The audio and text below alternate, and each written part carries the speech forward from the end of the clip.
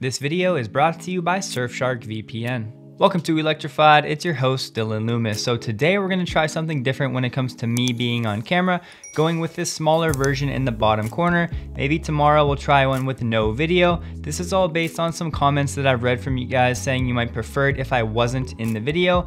So please let me know what your preference is. Just comment video, small video, or no video. With regard to me actually being on camera, I'll most likely just go with what the majority prefers, and to do that I have to know what you guys actually think, so please let me know. First up today, Panasonic Holdings is considering building a new battery plant in the US to supply Tesla. Now we already knew this, but we do get some new information. Panasonic plans to produce a new type of high capacity battery and aims to start operations as early as fiscal year 2024. Several sites are being considered: Oklahoma, which is close to Giga, Texas.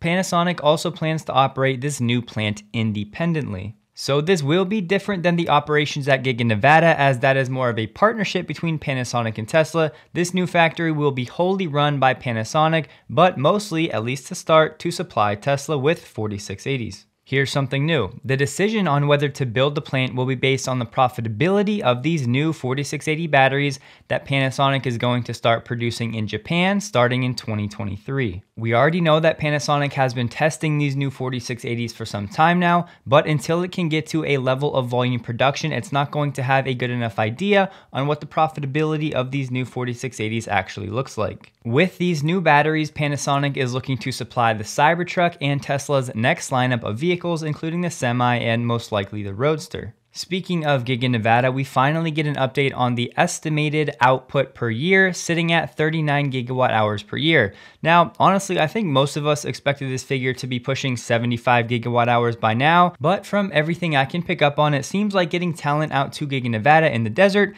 might be a bit of a challenge, so it could be better to expand elsewhere. And in particular at Giga Austin and closer to Giga Austin. And at this hypothetical new plant, Panasonic said it will consider selling to other EV makers in the future, not just Tesla. Here we have data from Lyn Alden's most recent newsletter titled Inflation or Recession, effectively 2 scenarios our American economy is staring down at the moment. This part is more specific to Tesla, however. Supply chains have been disrupted in numerous ways, from lockdowns, wars, shifts in demand, more at-home work, etc. Additionally, large portions of the commodity complex have been underinvested in during the past several years and continue to be underinvested in. And this chart makes it super clear. The commodity capex, or capital expenditures, as a percent of GDP. Starting in 2016, that rate has dropped pretty significantly from around 3 to 4% down to closer to 1 to 2%. And so it's this lack of spending in the commodities space that's now resulting in today's shortages. But why did this happen? With low interest rates, new technology, and plenty of appetite to deploy capital into the space regardless of profitability, we had more oil than we knew what to do with for a while, and that helped keep prices low. We also had abundant supply of many other commodities during the 2010s, resulting in low prices and thus low incentive to find and develop more mines. This type of commodity cycle happens every couple decades or so. And now, due to years of low investment in commodities, the world is no longer oversupplied on many of those commodities like oil, gas, copper, and nickel. And a theme we talk about fairly often here on Electrified, supply is tight, and falling global trust between countries makes that supply effectively even tighter, since the smooth distribution of that supply globally is in question. And finally, Lyn's conclusion, she says, so I think the Fed will probably get some signals to stop tightening monetary policy prior to hitting very high levels once something in the financial markets breaks. And I think that will happen before they reach 3% short-term interest rates and or before $1 trillion is off the balance sheet, but we'll see. That last comment has to do with quantitative tightening. Right now, it's $47.5 billion per month, expected to go up to $95 billion after 3 months. Real quick, in 2022, I'll be honest, if you spend even a moderate amount of time on the internet, it could be wise to at least consider a VPN, which is why I've linked up with Surfshark, the sponsor of today's video. A VPN makes your internet browsing private, it hides your IP address, and it ensures that your internet service provider does not track you. Not only will Surfshark encrypt all of your sensitive personal data, protecting it from hackers, but it has a host of other features beyond just providing peace of mind from nefarious actors. You'll like this one. Surfshark's Clean Web feature will block ads, trackers, malware, and phishing attempts. Surfshark also provides the ability to to make your IP address look like it's coming from a different country so you can stream video from locations around the world. Surfshark is also one of the only VPNs to allow one account on an unlimited number of devices, a key feature at the Loomis household. And no worries, the user interface is as easy as it gets. It could not be any more straightforward. You can use my code Electrified to get 83% off and 3 extra months free. Surfshark also offers a 30-day money-back guarantee, so there is no risk to try it for yourself. The link is in the description below. And remember what Lyn said about how globally trust is low and many countries are doing what they can to vertically integrate themselves to de-risk essentially some of that global macro risk. Well, to that point, I think what Tesla is doing in Canada is definitely going overlooked. Over just the last few weeks, we saw Tesla hire a critical mineral supply chain policy associate in Toronto, and we had the Tesla and Vale deal for nickel. And yes, this is all suggesting that Canada is about to play a greater role in Tesla's global supply chain. Let's not forget, in 2019, Tesla buys Hybar Systems in Canada, and then they just recently changed the name to Tesla Toronto Automation. Hybar was considered the leading battery equipment maker in the world, and Elon later said Hybar's technology would play an essential role in Tesla's network of gigafactories. Just last year in November, Tesla opened its first branded Ontario factory in Markham, where it's making the battery equipment based on Hybar's tech that will end up in Giga Texas and Berlin. And we know about Tesla's relationship with the battery legend Jeff Dawn.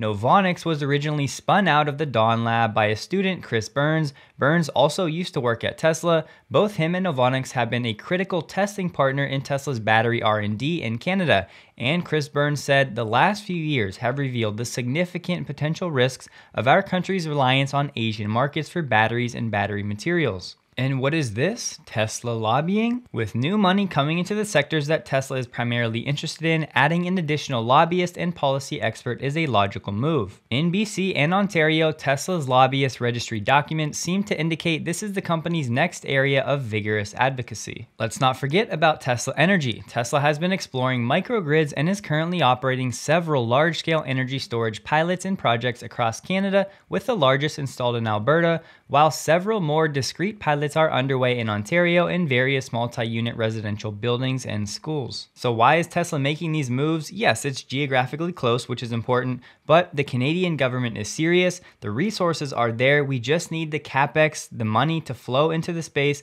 to help get the mining and processing started, and to have the regulations and incentives properly aligned. The president of the Canadian Vehicle Manufacturers Association said, "We have challenges attracting investment into developing those resources and not just mining them, but actually processing them, because that's where a lot of the value add is," talking about battery raw materials. This new budget, however, addresses that gap by allocating over $3.8 billion over 8 years to implement a critical mineral strategy. So to all of you out there that do fear Tesla's reliance on China, you should absolutely be rooting for Tesla to continually expand on all fronts in Canada, as it has started to do. Moving on, Cathie Wood and ARK have sold some Tesla. They do this all the time. They have portfolio limitations, all of that. However, they just bought GM for the first time. Everybody is up in arms wondering why they did this. For me, I think it's a pretty simple play. It seems to be an autonomous vehicle purchase. ARK bought around 158,000 GM shares for about $6 million, so this is only going to be 0.5% of the autonomous tech and robotics ETF. And how would this be an autonomous play for ARK Invest? Don't forget, GM now owns an 80% stake in Cruise. Now, don't get all crazy out there. I'm not saying I support this or I like this move. I'm just explaining what I think is going on. And no, I personally have no interest in investing in GM. That said, GM shares are about 44% off of their local highs, and when you take a look at Cruise, this is a very serious investment for GM. GM looking to pour an additional $2 billion into Cruise just this year in 2022. In the first quarter of this year, Cruise incurred losses of $325 million. However, Cruise is aiming to operate across all of San Francisco 24 hours a day, 7 days a week in the near future.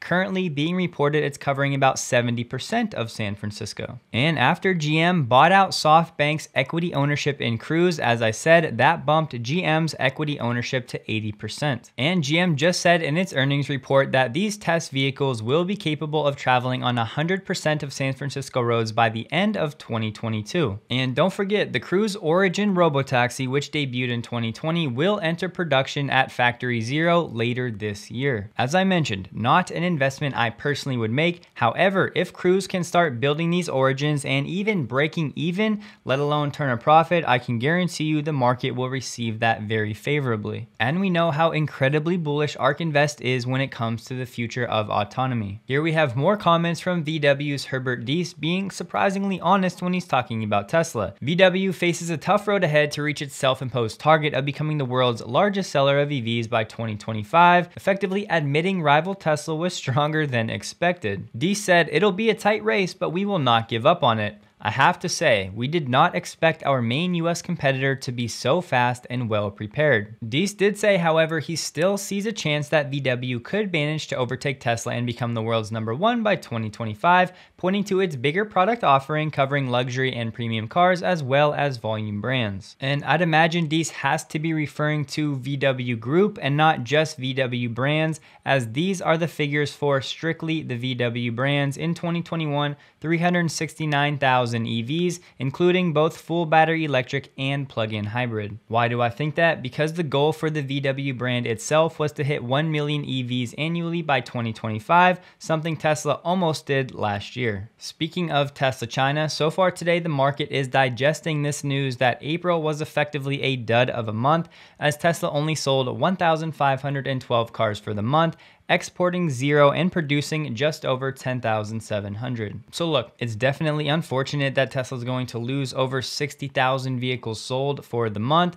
due to the COVID shutdowns. It was closed through April 19th, 22 days in total. Doing the math, that means Giga Shanghai was only open for 11 days in April, operating well below full capacity due to supplier constraints. So taking the production figure, dividing it by the 11 days, that's around 978 units produced per day and 151 cars sold per day. A small silver lining for May, Tesla has now added over 9,000 units of capacity to be sold in May or the following months. But as mentioned, most of this downside was already priced into the stock. And today we have very mixed reporting on what's going on at the factory today. Reuters saying Tesla has halted most of its production at its Shanghai plant due to problems securing parts. Adding, Tesla planned to manufacture fewer than 200 vehicles at its factory in the city on Tuesday. Two people familiar with Tesla's operations said earlier that the Shanghai plant suspended work on Monday after it had faced difficulties procuring supplies. This after we just heard that Tesla was aiming to increase output at the plant to 2,600 cars a day as soon as next week. But then we have this from Bloomberg. A spokesman for Tesla has denied the halt that Reuters is reporting on. A spokesperson for Tesla's operations in China said the US carmaker is having some issues with logistics, and that Reuters report had prompted Tesla to say it had received